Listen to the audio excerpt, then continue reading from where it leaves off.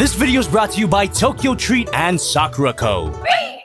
Hey, my name is Jobby, and we're doing a triple Godzilla review. The SH Monsterarts Mechagodzilla from Godzilla vs. Kong. Spoilers for Godzilla vs. Kong, by the way. The SH Monsterarts Gigan from Godzilla Final Wars. And the SH Monsterarts Godzilla Ultima from Singular Point. But before we get into these boxes, let's get into these boxes. Tokyo Treat and Sakura Co. Tokyo Treat is a monthly Japanese subscription box full of the latest exclusive and seasonal Japanese candy and snacks, like Japan exclusive Kit Kat, ramen, a bunch of popular stuff. And Sakura Co. is also a monthly Japanese subscription box, but with a focus on authentic traditional Japanese snacks from Japan's local artisan snack makers, plus one special Japanese tableware every month. Both are delivered straight from Japan to your door, and both boxes have a different theme every month. These are the June boxes. You didn't hear that wrong, no need to clean out your ears. You get June's theme if you order in May, July's theme in June, you get it by now. June's theme for Tokyo Treat is Snack in Shibuya, piled with exclusive pop culture snacks found from all around downtown Tokyo, possibly depicted on my shirt, which includes this quattro cheese snack, which guarantees that it'll be addicting. Well, we'll see about that. Oh, wow. Damn good. It's like Cheetos if it didn't taste like hate. And Sakura Co.'s theme for June is Taste of Hokkaido, filled with fresh and authentic Hokkaido tea and delights. Apparently, Hokkaido is known for their corn and dairy, so this sweet corn chocolate should be interesting. Oh, god damn, that's good. It's like corn-flavored Rice Krispies smothered in white chocolate. And I know not everyone's into white chocolate, but you're wrong. And if you wanted to know more about the snacks you're getting, there's a booklet explaining every snack included in both boxes, which also has a lot of information on Japanese culture. That's how I knew about the Hokkaido corn thing. Caramel popcorn soda? What in the goddamn fuck? Ah, damn! That shit good! So check out the links in the description and use code JOBBY to get $5 off your first Tokyo Treat order and $5 off your first Sakura Co. box. Same code for both links. And check the description for time code so you can watch these reviews in any order you want. But we are going to start with the Mechagodzilla. Of course, this mechanical kaiju comes from the movie Godzilla vs. Kong, which I did watch twice. And I gotta say, right out of the box, the painting and the sculpting on this figure is amazing, but it's not my favorite Mechagodzilla design. That would go to Kiryu. However, a good design in itself, I just wish there was more similarity between Mechagodzilla and the standard legendary Goji. One of my favorite Godzilla designs, actually. I think his arms are too long, his limbs too spindly, and the head design not vicious enough. And again, comparing it to the standard legendary Goji, this looks like the good guy in comparison. That might have been the point, actually. I think what he's missing is some teeth. Just looks like grandma lost her dentures. Oh, Sunny boy, I think I must have lost my teeth in your ass. The painting and sculpting is fantastic here, though. Love those bright red metallic eyes, which is the only instance of noticeable bright red metallic. I don't count the tips of the spines because they are tiny as hell. Easy to miss on first glance. And I point this out because in the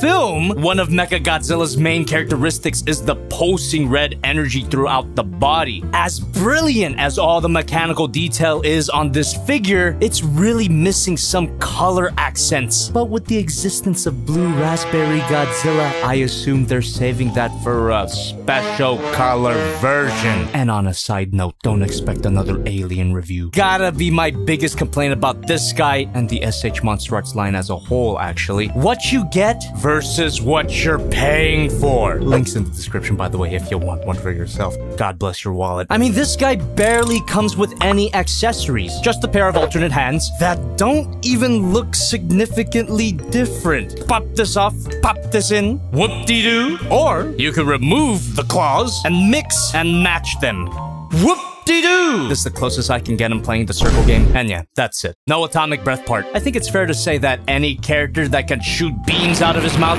should come with that beam. Especially at that price! So nice I bought it twice. Don't ask me about how that happened.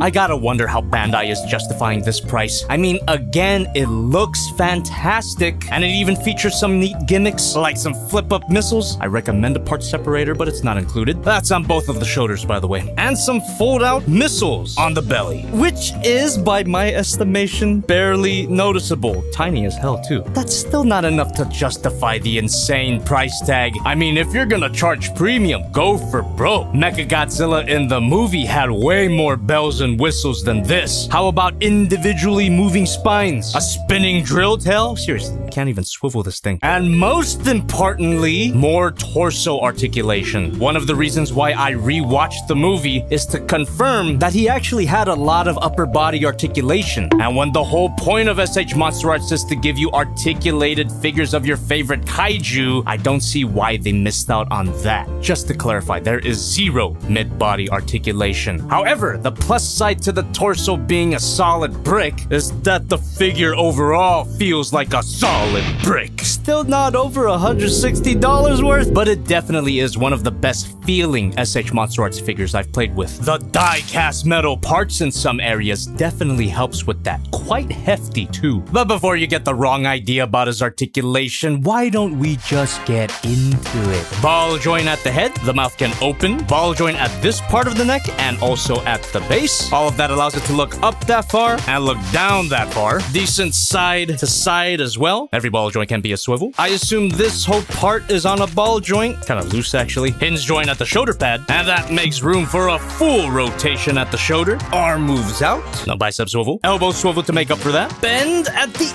elbow. Whew, that's tight. Ball joint at the wrist. Every ball joint. Nothing here. Rotation at the leg, and that is about as far as he can kick up, and can't move back at all. Unless we deal with his crotch pipes, colloquially known as the pussy bones. Now, I've heard horror stories about these parts here, and having this in person, I completely understand it. Cool feature in theory. You can see as I move the leg out, the pistons shift accordingly, but it limits the articulation severely and is potentially extremely delicate. The included instructions seemingly encourage you to disconnect the pipes from the holes. Carefully! Do not misplace it! Thanks a lot. Let's try it. So if we were to do that, you can see that's actually on a ball joint. Jesus Christ, that is tiny. And, oh shit.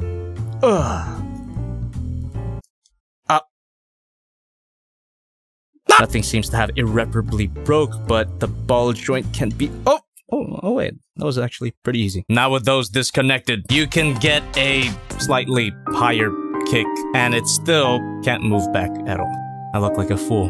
More than usual. Hinge joint, hinge joint. But I suppose disconnecting is kind of worth it because you get a thigh swivel, which of course is very limited by the pussy pipes.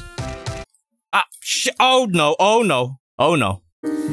Oh, fuck. Oh, my pussy pipes. Oh, please. Sweetie, I seem to misplace my pussy pipes. Just don't drop it, for the love of God. Bend at the knee, also really tight, and also features some piston pumping action. Yeah! This shin panel, no relation, moves up, and this panel at the back of the ankle moves up. Allows the ankle proper to move up and down, and you get a decent ankle pivot. And how could I forget the best part of any SH Monsterarts kaiju with the tail? The tail articulation is bananas. Ball joint, ball joint, ball joint, ball joint, ball joint, ball joint, ball joint. You get it. Absolutely the most articulated part of the figure. Pretty much able to do whatever you imagine. Except spin. At least I can do this. You can have some decent fun with this articulation, but it really isn't blowing me away. And it's definitely not justifying itself. And a part of my slight financial regret is the size of the figure. Although it's pretty standard for SH Monsterarts figures to be smaller than you think or want. Here's Figma-matic Academy as... Now save it. Transform Element OP Leader. My previous review, the Toys Alliance Archcore Frostlight. And SH Monsterarts Godzilla and Kong. My favorite part of the movie was when Mechagodzilla got spit roasted. Sweetie, no! Great figure, looks good, feels good, just not as posable, and weirdly enough, not as colorful as I'd like it to be. Lack of accessories I can deal with if it wasn't for that price. Get it if you're a completionist, or just wait for the inevitable special color version. Fuck off, Bandai. And thank you, Bandai, for giving attention to one of the best Godzilla movies ever. The SH Monsterarts Gigan is actually a re-release of an older figure as far as I can tell. And there's really not much of a difference between the sculpts. But if it ain't broke, don't fix it, because the painting and the sculpting on this figure is amazing. I understand some of you hardcore Gigan fans, all two of you, are not super into this spiky, edgy redesign. But I gotta disagree. This ancient cyborg chicken is hot. Damn, he's thick! And I can't talk about the figure without talking about the movie design, because they are identical. This figure does an excellent job at pretty much 100% recreating his look from the film. And what a film it is! I don't want to get too sidetracked here, but Godzilla Final Wars? I never not thought about watching it. I actually watched it. Fantastic movie in a bit of an ironic way. It's not the best movie objectively, but it's the best movie deep down in my soul. And the look of this guy strikes deep into my soul. If I had to describe this figure in 2 words, it would have to be shit. This guy absolutely hurts to handle, but I wouldn't want it any other way. And thankfully, all the joints are really solid. Except for his right leg for some reason. Not that it completely refuses to stay plugged in, it just comes off a little too easily. Might be able to fix that with some super glue, but I'm not inclined to heavily modify a premium product. At least this guy feels a little more justified. Seeing as you get a good amount of stuff on the sides of his hook hands, you can remove them and replace them with these. People think this is funny, right? Even got clipped by the out-of-context JobbytheHong Twitter account. Plug that in, onto both sides of course, and you get another pair of shooty claws that you could plug into his other hand. And that's supposed to look like he shot out those claws. They're even posable to a certain degree. Gotta love those bendy wires. These beads are also movable, so you can reposition them to get a look that's somewhat closer to the movie. But unless you have some kind of stand, either Bandai Imaginations or otherwise, it just looks fucking disgusting. And did they have to be so freaking long? Like, we get it, he shot his goo, whoop-de-doo! Guess it makes it easier to wrap around a Godzilla figure. I don't have the Final Wars Godzilla yet, but make no mistake, I will review it as soon as I get it. Or around the time Monster X comes out. Shit. And of course, you can recreate the scene where Gigan is pulling Godzilla in for a kiss, which Godzilla fully delivers. I'm gonna coom. The head on the figure is also removable, not just as a neat reference, but you actually get a few parts to replicate his upgraded form. You gotta remove the neck from the base, which is easier said than done, especially because of all that shits. Probably be easier if you heated it up, but unfortunately I don't have atomic breath. There we are. And replace that with this armored neck. Remove this neck cover and replace the head, of course. Take out the side pincers, plug in these new ones, replace the horn, and of course, replace the hands. Yes, I will count that as a transformation. Fuck off. And the upgraded Gigan looks just as good as the normal one. His new chainsaw hands feature rotating blades that don't always want to rotate. And don't worry about shitting yourself. The blades are a flexible, rubbery material. If you really wanted to see them spin, all you gotta do is grab a few of these blades and slightly pull on it. Yippee! Undeniably fun to look at. But I wish there was some kind of button that you could push that would automatically make them rotate. I guess that's just too much to ask, isn't it? And finally, you get a laser effect part, which is highly appreciated. If this was the only accessory that this guy came with, I wouldn't be that mad. So it makes total sense that this is a re-release of an old figure. Modern SH Monsterarts are the ones skimping on the accessories. But it doesn't actually attach to his face, so you get an included stand. Plug that ball joint into this hole. Posable, of course. Swivel. And now that laser can stay in place. Careful with these sperm cells at the end, they could be delicate. The included instructions mention that. They also mention that his back fin can move down. Nice. But weirdly enough, they don't mention his chest saw. Missed opportunity to make these rotate as well. I'm sure they could have worked some internal mechanism out. It's not like the posability is amazing or anything. Ball joint at the head, ball joint on this segment of the neck, and of course at the base, same amount of posability for the normal neck. You could even see that each ball joint is a dumbbell joint. You can look up that far and look down that far, some side to side. This shoulder pad does not want to stay put. Every ball joint can be. Mouth can open, but can't really close. It's like Willem Dafoe in Wild at Heart. Leave a like if you're a fan of true cinema, like the works of David Lynch and Godzilla Final Wars. Ball joint at the shoulder pad, which you saw earlier, can snap off pretty easily. Plugs right back in. Ball joint at the shoulder, which allows for a full rotation. Bicep swivel, arm moves out. A ball joint allows for a bend at the elbow. And nothing for the wrist because there are no wrists. What are you, stupid? And like I implied, the torso articulation is very limited. You could flip up this chest saw, and that kind of unlocks this sort of ball joint at the chest. But when you pose the chest, it's barely noticeable. Kind of side to side, but doesn't really stay there. So this whole area is functionally non-articulated. Ball joint at the hips, and if you remove the leg, you can see that they can shift up and down. But as you can imagine, not really noticeable fully assembled. A full rotation at the leg, thigh swivel, decent, barely there spread, bend at the knee. It's all ball joints, by the way. Ball joint at the calf, insert calf swivel joke here. Ball joint at the ankle, allows it to move up, down, all around. And a ball joint at the toe, strangely enough. The toe feels cold, by the way. A dang good pivot. And on the backside, up and down at that back fin, and the wing fins can spread, which is helpful if you want to replicate his flying poses. Get yourself a stand, not included. And of course, a beautiful SH Monsterarts tail. Ball joint, blah, blah, blah, blah, blah. You get the point.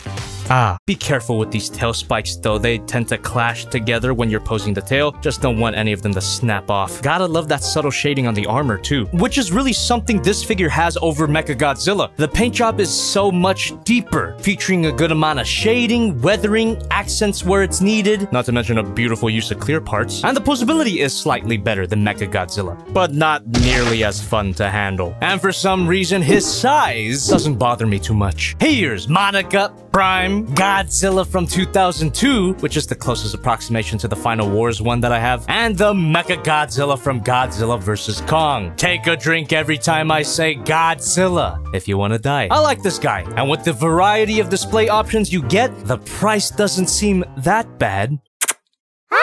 But still significant. But before I decide which one I like better, we've got one more figure to cover.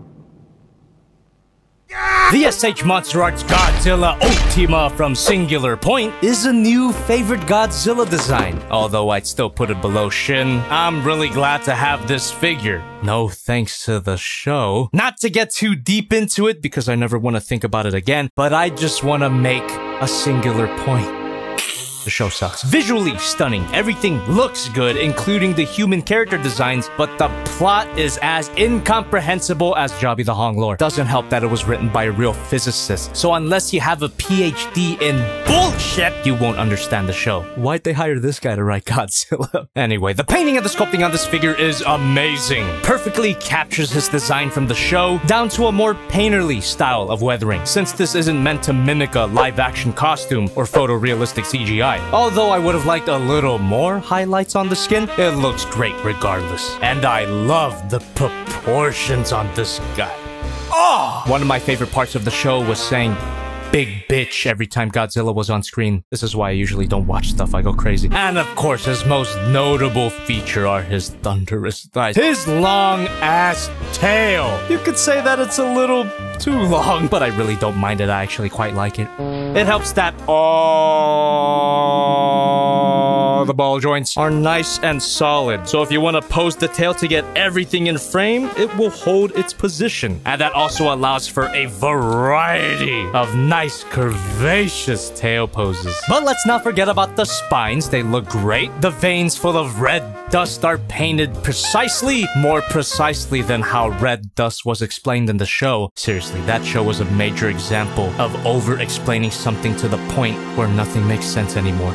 It's only okay when Evangelion does it. And of course, the spines lead up into the beautiful head sculpt. I don't understand why so many people were giving this design grief. Looks great from all angles, except for the dead front, but that's nothing new for Godzilla. Who cares? Excellent mouth detail too. Disgustingly rendered. And as you can see, he can open his mouth really wide. But if you wanted to go wider, you can remove his head and replace it with this wide mouth head, which looks amazing. But it's unarticulated, and there's a part of me that feels they should have just engineered the normal head to have a wider opening mouth. I mean, Shin Godzilla did it. Go check out that video if you want to know the true meaning of incomprehensible lore. If I die in this world, who will know something of me? It's more comprehensible than Singular Point. You know what would have made this accessory more impressive? A goddamn effect part. I don't understand why Bandai is so opposed to giving you breath effect parts nowadays. It's not like replicating the ring effect from the show is impossible. Just a little more extra effort to justify the cost. Links in the description once again. At least it's slightly cheaper than the other two. I would make a kidney joke here, but what kidneys? You just have to make do with the breath effect part you already have. But you do actually get more accessories. A nicely sculpted but unpainted pair of jet jaguars, which was definitely my favorite story element of Singular Point. If the show revolved around Otaki Factory and Jet Jaguar, it would have been significantly better. Remove the cute anime girl and her pseudoscience, more stuff about giant robots and what it means to face a cataclysmic catastrophe, and less about red dust, transtemporal diagrams. The future becomes the past, but is also the future archetype, orthogonal diagonalizer. Singular Point. More like midpoint. These guys can't stand up on their own, which is why you get a pair of platforms, slides right into his heel, and it works pretty good. Same thing with the other one. I'm sure someone more talented than me can go ahead and paint those, but damn, they're small. I'd rather wait for the SH Monsterarts figure. Not posable at all, unlike Godzilla himself. Ball joint at the head, a hinge joint, no tongue. Ball joint at the base of the neck, can't look up that far and look down that far. Some side to side, every ball joint. Ball joint at the shoulder, can't quite get a full rotation, but you could try for one. Okay, never mind. The arm can move back that far, without forcing it, of course. Arm moves out, ball joint at the bicep, which can be a swivel. Ball joint at the elbow, which of course can bend. Ball joint at the wrist, over here. And the first figure of the day to actually have torso articulation, which is a ball joint at the chest and a ball joint at the waist. Every ball joint, but the spines get in the way of that, no problem. Allows for some side to side. The whole body can move up that far, and you get a barely noticeable crunch. Ball joint at the thunder thighs. They look more delicious the more I look at them. A high kick, can't move back that far. A beautiful spread. I think it's just the ball joint here, but you could fake a thigh swivel. Bend at the knee, ball joint at the calf, every ball joint out, and a ball joint at the foot. Amazing pivot. As for the tail, you already know. To touch the back of my throat. And it should be pretty obvious that this guy is pretty damn big. Here's Madoka, Prime, Gigan, Mechagodzilla, and his closest thematic relative, the SH Monsterarts Shin Godzilla. If I die in this world, I will be ripped off shamelessly. Posability is great. It looks fantastic. I think this might be my favorite figure of the day. And I'm not just saying that because it's the cheapest. Although Mechagodzilla still gets bonus points for how solid he is. This guy's really solid as well, forgot to mention that. And I forgot to mention, no toy review next week. Use hashtag JobbyFailbox on Twitter and Instagram for a chance to be featured in next week's Failbox stream. Attach a letter, questions, comments, fan art. That hashtag is my new P.O. box. Send me Godzilla thigh pics. I love you, baby.